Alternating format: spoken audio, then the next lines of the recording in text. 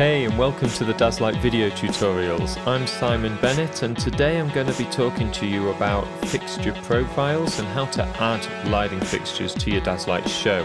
Now if you've not seen the introduction tutorial yet, I'd really recommend watching that first as it goes through all the basics of DASLIGHT. What I'm going to do here is dive a little bit further into fixture profiles, what they are and what we can do with them. So here I am in DASLIGHT, I'm on the patch tab here. This is where we actually add the lighting fixtures to the software. We have a menu here of all the lighting brands, manufacturers, and all the profiles. Here I've got the generic moving head selected. We can just search for a lighting fixture here. We can import a lighting fixture from the computer here. Or we can actually import from our online library here. So what this will do is actually look for the latest library on our servers and it'll allow us to take a lighting fixture from there. So what I'm going to do now is just show you what these actually are. So this is actually a file called an SSL2 file. And a fixture profile is a little file that contains information about that lighting fixture and what it can do. And fixture profiles are actually created with the Scan Library Editor. Now to open the Scan Library Editor, we can just go up here and we can go Tools and Scan Library.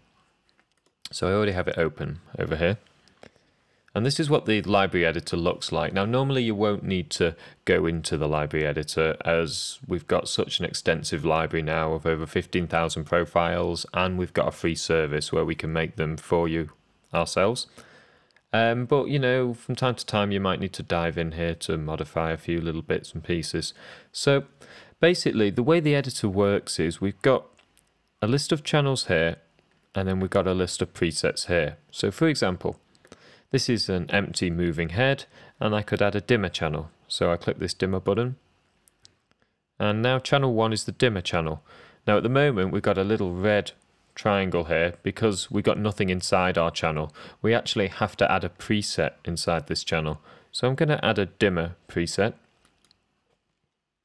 And what this is going to do is it's going to adjust the dimmer from 0 to 255. Then we can go and add a color channel. So this is a fixed color wheel we've got here. And we can add some color presets. So normally the first color is white. So I just need to add the white preset here. Then maybe blue, pink, or magenta, however you want to look at it, green, cyan, red, orange. So now we've got a color wheel channel with various color presets. We've got gobos as well.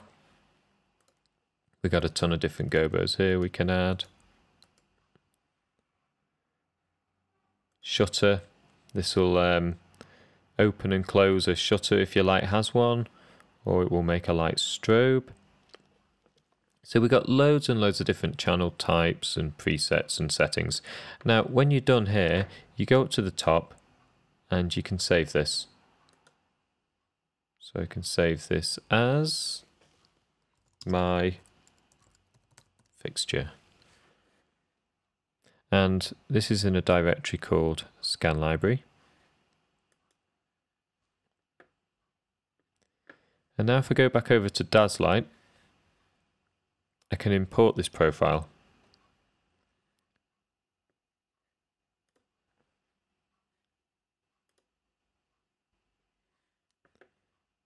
So now I have my fixture here. I can drag it and I can drop it onto the patch and here it appears. On the left I've got my channels. So we've got the dimmer, we've got the color,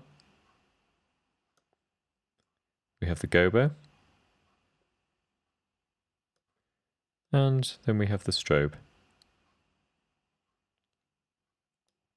And when we go onto the palette view, we also see the palettes for these various channels as well.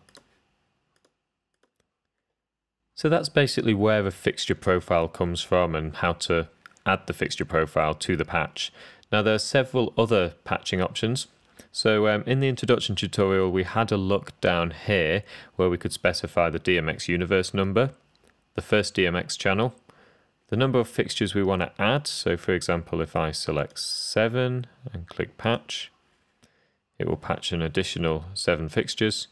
And the fixture index, this is the number we want to start counting the fixtures from. So you see here we got index 1, 2, 3, 4, 5, 6, 7, and 8, etc. If we right click a fixture here, we can change the colour. This is just the colour it appears over here. We can also rename a fixture. It's kind of useful because we can see the names in various places throughout the software. So for example, this could be left. Now this button over here allows us to go into list mode. So if I click this, this will actually show all my lighting fixtures in a list. And I can expand each fixture and see which channels it contains and which DMX address each channel is on. And over here we've got the profile. So this is the actual file path of the fixture profile. Now, when you save a DASLIGHT show and open it on another computer, you don't actually need to move the fixture profile because it's all embedded within the show file. So there's no need to zip up and transfer your SSL profiles as well. However, if you then wanted to go in and edit that profile, it wouldn't be possible because once it's been imported into the show, you can't extract that profile and edit it. So if you think there's a chance that maybe one day in the future you want to edit the profile or include it in a different show, it's always best to keep a copy. So we have several checkboxes over here on the right.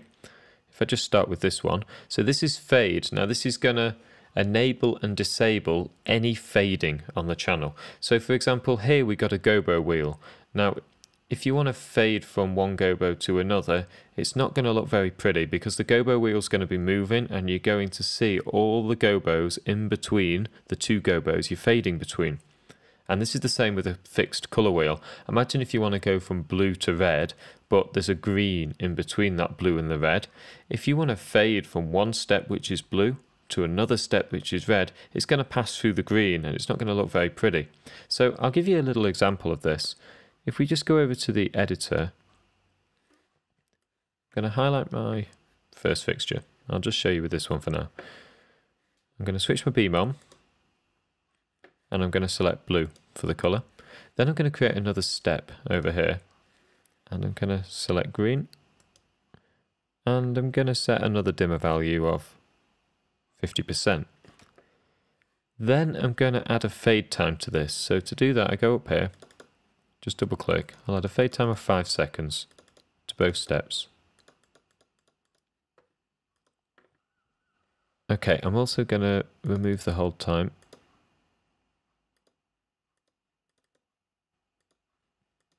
And I'm going to switch looping off.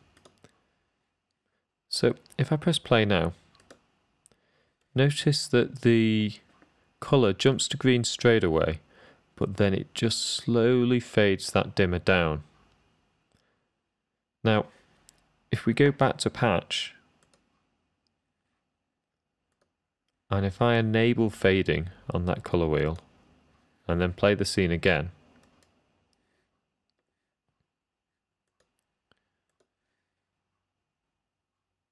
this time, it's going to scroll past pink before it gets to green because pink is in between green and blue on the colour wheel, and that doesn't look very pretty.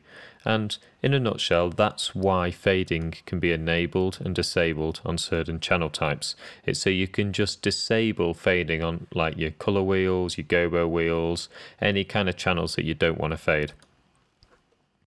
So here we have the dimmer checkbox. And basically the dimmer checkbox determines whether the master dimmer of the software will control this channel or not. So for example, at the moment it's enabled. If I go over to the live screen here, I'm going to play my scene and then I'm going to move my master dimmer, which is over here. So if I take this and then move the master dimmer, notice the master dimmer's controlling the light. Now if I switch the dimmer off, so if I go back to patch, switch that dimmer off here, then go back to the live screen and play the scene again, this time the dimmer's not controlling anything. So that's the dimmer checkbox. After that we've got a few other options. So we've got invert pan, invert tilt, and swap pan and tilt. And I don't actually have a moving fixture patched here, so let's get one of these in. So I'll patch a moving head, I'll get rid of these. I'll go generic and moving head. So I'll just patch one, and then I'll open the 3D visualizer so we can see what's going on. Okay, so I'm going to switch my light beam on, and I'll just make sure this is always on top. And I'm going to put my lights in the center. Now if we get the list view up again here, if I just do the tilt, so if I move the tilt up, it moves against the back wall, and then if I move the tilt down, it moves towards me. Now imagine this is inverted, so it's the wrong way round, so imagine the moving head's pointing the other way. We can basically click this little checkbox and it's going to invert the tilt. So now when I move the tilt upwards, it moves towards me, and when I move the tilt downwards, it moves the light away from me. And this is the same from pan. So when I move the cursor left, the moving head moves left. When I move the cursor right, the light moves right. And then when I click this checkbox, it's the other way round. So as I move the cursor left, it moves right. As I move the cursor right, it moves the light left. So it's really useful because, you know, sometimes your lights will be on the truss, you'll realize this is the wrong way round, and all you have to do is just click this little checkbox and it's resolved. So this one inverts the pan and tilt channels in case you've got them the wrong way round. So now the pan will control the tilt and the tilt will actually control the pan instead. I know it seems pointless, but imagine you've got a scanner that's mounted sideways. You might want to control the pan with the tilt and the tilt with the pan. So that's the advanced patching. In the next tutorial, we're actually going to go and start looking at arranging lighting fixtures and things we can do with the actual control of the lighting fixtures.